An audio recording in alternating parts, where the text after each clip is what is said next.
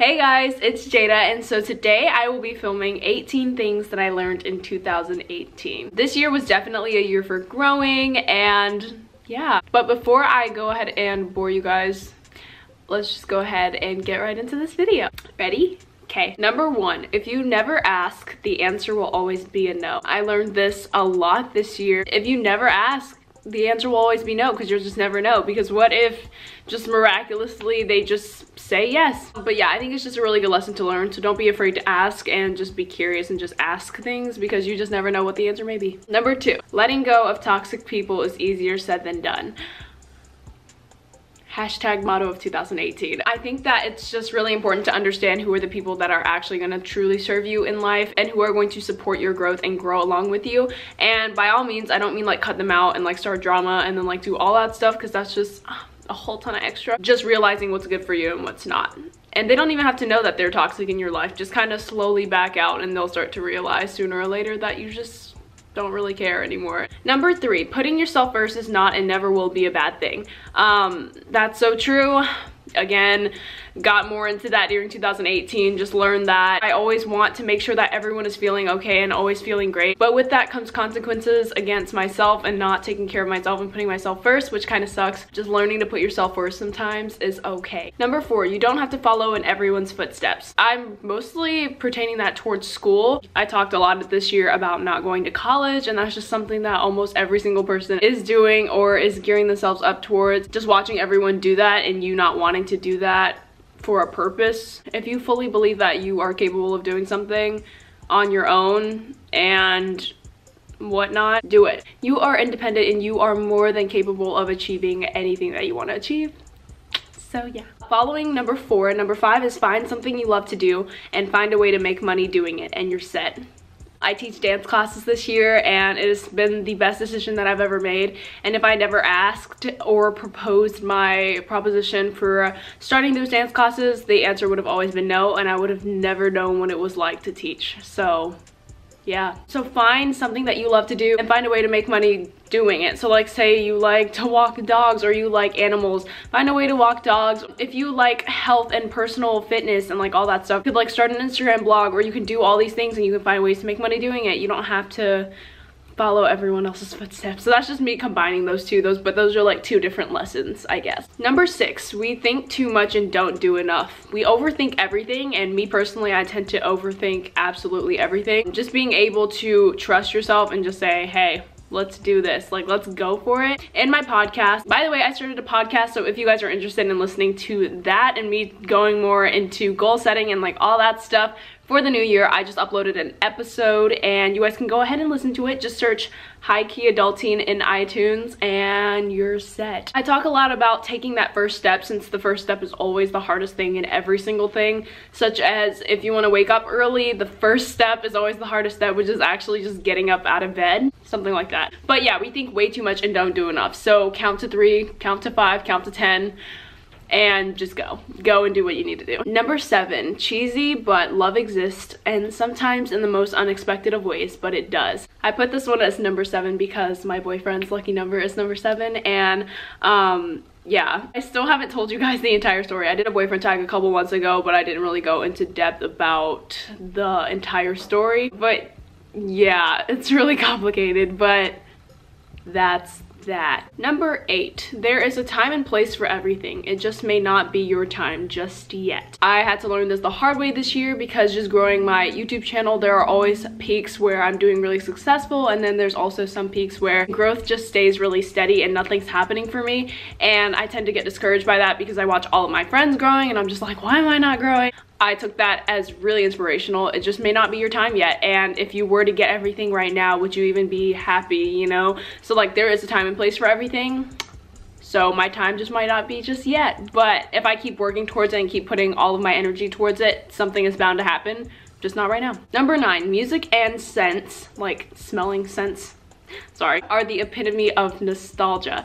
And then I said especially during traveling, because as you guys know, I was in Singapore this summer, and guys, like literally I remember 8 years ago when I went, how exactly it smelled and how everything was. And it's just so weird, because smells and just music can take you back to like absolutely anything. And I was just listening to a lot of music yesterday that I listened to in 7th and 6th grade, and just that period of time that I was in, I was just like, wow, like that's crazy. I just love that feeling of just like smelling something that you've never smelled in a long time, and it just brings you back to something, and it's just, I don't know, so cool. But yeah, that's something else that I really fully learned this year. The next one I live by all the time, but I just had to put it in here because it's so true. Work hard in silence and let success be your noise.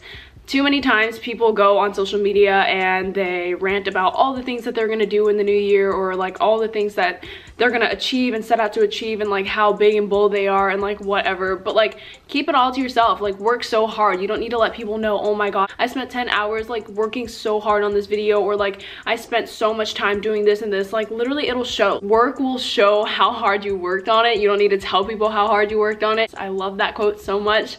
Live by that all the time. The next one is a funny one, but green tea is essential. This year I got so into green tea all over again because it literally is a life changer, especially during like all this holiday food and all the greasy food and like everything. Drinking green tea after every single meal is just essential for me, just because it kills all of the fat and it kills all of that nastiness from building up. You know, that like nasty feeling that you feel after eating greasy food or like holiday food or something, like any kind of food, to be honest, and that not breaking down inside of you. But like, drinking that green tea kind of melts that all away as soon as it goes into your body, so it's like you don't feel that nasty like after bleh kind of feeling afterward. But yes, green tea is essential. If you don't do it already or you don't like it, get into it. I don't care, it's good for you. There. Number 12, law of attraction is real whether if you think it's real or not.